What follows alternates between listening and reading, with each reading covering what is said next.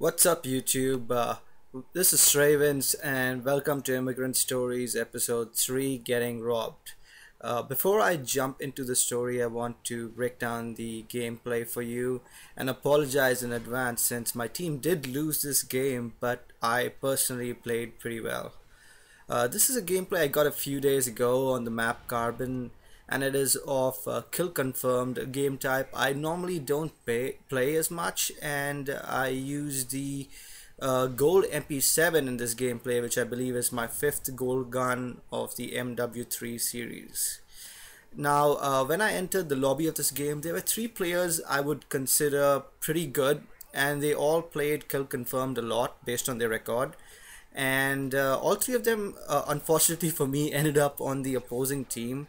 Now, don't get me wrong, we still hung in there and gave them a run for their money, and we only lost the plot towards the end of the game, so this was still a good gameplay.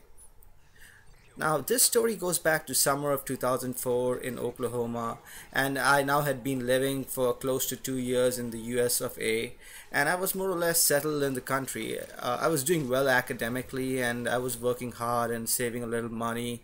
And if you're wondering, I still did not have too much of a social life at this point. I was only concentrating on keeping my grades up and preserving my scholarship, and at the same time saving as much money as I could. Now, after trying many odd jobs like working at the grocery store, making donuts, selling cell phones at the mall, working at the motel front desk, I finally found a job which I enjoyed doing, and that was delivering pizzas. I really liked driving, and I still do. It sort of calms me down, it helps me relax, and pizza delivery was something that suited my persona at that point. Now I was working for this little hole-in-the-wall joint called Pizza Land, and our clientele, by the way, wasn't the best quality, so I relied more on commission based on how many orders I delivered rather than tips like most pizza delivery guys normally do. I think I average around most days anywhere between $8 to $11 an hour, and I worked about 35 hours a week delivering Pizza Land's products. And I also did about 8 to 10 hours a week at my university library, so I worked overall about 45 hours a week while going to university as a full-time graduate student. I used to joke that I actually may get a PhD after I graduate, which was an inside joke and acronym for Pizza House Delivery.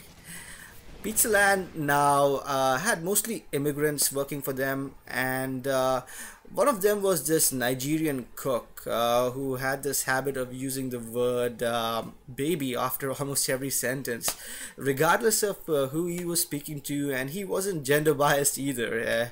He would say shit to us like, you gonna get that phone, baby?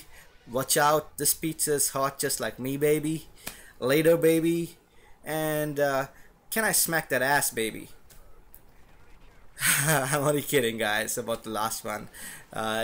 He was just ridiculous about using that term, but he worked really hard, just like the rest of us, and overall he was a cool guy. Now the setup is that it's a Friday night and we were understaffed as usual, and only had two drivers because the third one called in sick, which unfortunately happened a lot at that place. I don't really know why, but people called in sick quite a bit.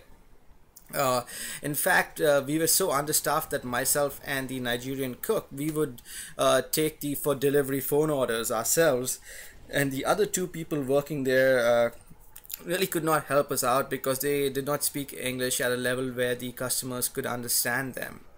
There was one such order which came in, and our cook took the order, and it was a big one, about $64 if I recollect correctly, and the customer, I remember, had asked us to bring change as they would have $100 note. Now, me personally, I was rubbing my hands because it was my turn to deliver, and even if I did not get a decent tip, the commission would more than make up for it because it was a high dollar amount order. So I helped make the order myself quickly and set off on my way to give myself a chance to get a decent tip. Now, when I got there, it looked like an apartment complex which was not very well maintained, and there was hardly any lighting around. It was dark, and the order came in from a building that was not facing a road. By this, what I mean is it was deep inside the complex, so there was not much street lighting or the likes.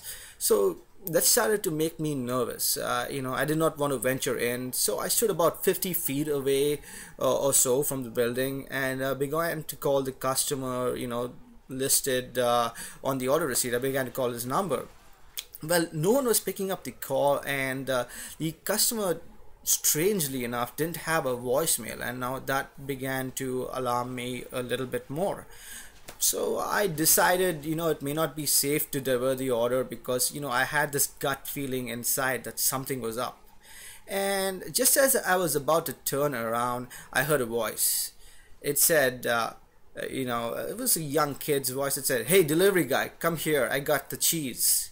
And now my first instinct was, did he order a pizza with no cheese on it and he was going to put it on himself? I know it's a little silly, but I was like not up on the street lingo back then. But I kind of understood that he meant that he had the money, but that wasn't my first instant reaction, if you know what I mean. But what I did know instantly, that it was a trap. So I requested that he come out to the street light where we could do the transaction there, and I was about to turn around when I felt something in my back. Now I'm not sure if it was a gun, but I definitely didn't want to take a risk. So a voice just told me to put the order on the ground and don't make a sound or I will shoot you. So I just did what he said. I put the order on the ground, and now a third person began to come in from the side and check my pockets, and they took whatever they could find. I believe I had about $35 cash on me at that point. And the cheese person in the meanwhile came over and took the order, and the guy behind me asked me again if that was all I had, and I told him that was all I had, and he threatened to kill me this time. And I told him, I swear I have nothing, and we don't really carry much money on us. At this point, I was shaking, but I was doing my best to remain calm. I thought I was going to die for sure, guys. However, luckily for me, they must realize that I was not lying. So he told me to stay put for a minute, and then he left. And he told me that they were watching me and not to do anything stupid or make a wrong move. So I waited and left and narrated what happened to the owners. The cops came and filed a report, but I couldn't see any of them clearly, and so I could not provide them with an accurate description. All I could tell is that they sounded very young and were between 5'7" and 5'10" tall. I have never forgotten that day, guys. It really changed the way I delivered after that, and I did not go back to I did go back to delivering pizzas, but I would check and double check orders and locations, and needless to say, we flagged that apartment complex, and Pizzaland never delivered there again.